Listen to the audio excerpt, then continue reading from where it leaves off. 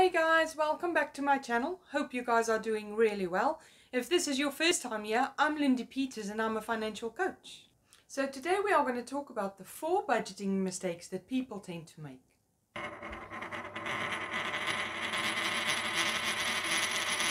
Now the first thing I want to talk about is no money for fun. Now this is really not helpful when you're on a budget because this makes people hate a budget. And a budget is actually there to make your life easier and not make it more restrictive and make it horrible for you.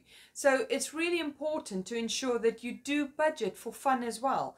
I put away £150 a month for whatever pops up throughout the month for us that we want to go and do. If we get up in the morning and feel, oh, today we want to do something, I want to know there's money there for whatever we feel like throughout the month. Because we don't tend to plan every single month exactly throughout. So I put £150 away for any eventualities that do pop up.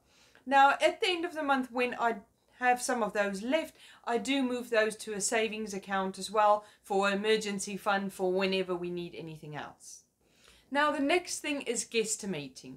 Now guesstimating is really not a great idea because if you're having a budget, you want to know exactly the amounts going in and going out. You don't want to guess and then your guess is wrong, and then when it comes to paying things, you have less money than what you budgeted for that specific thing.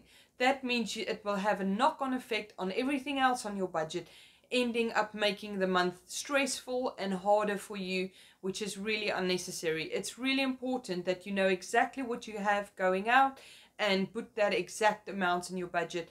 If you actually want to give yourself a bit of leg room, you can add an extra £1 on everything to make sure for any increases or anything like that, and that will also give you a little bit of extra savings money at the end.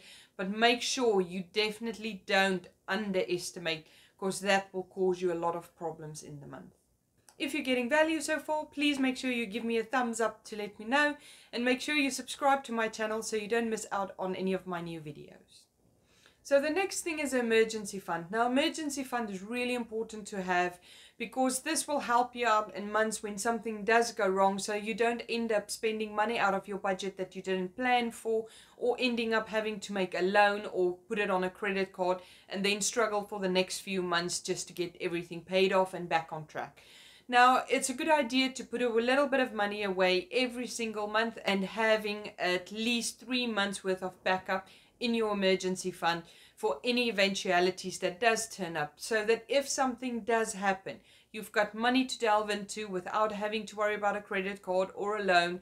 And then as you pay every single month back into your emergency fund, you'll build it back up to where you would like it to be. Now the last thing is tracking your spending. Now when you've got a budget, it's really important to make sure you track your spending so that you stick to your budgeting plan, as to make sure that you've got the money that you set out for every specific area in your life that you wanted. Because if you end up spending money that you did not plan to spend, you might end up really struggling at the end of the month to meet all the targets that you and your family set for your budget. If you found this video helpful, please like, subscribe and ring the bell so that you don't miss out on any of my new videos. For any topic request or any questions for me, please comment below and I'll get back to you personally. Have a lovely day, guys. Bye.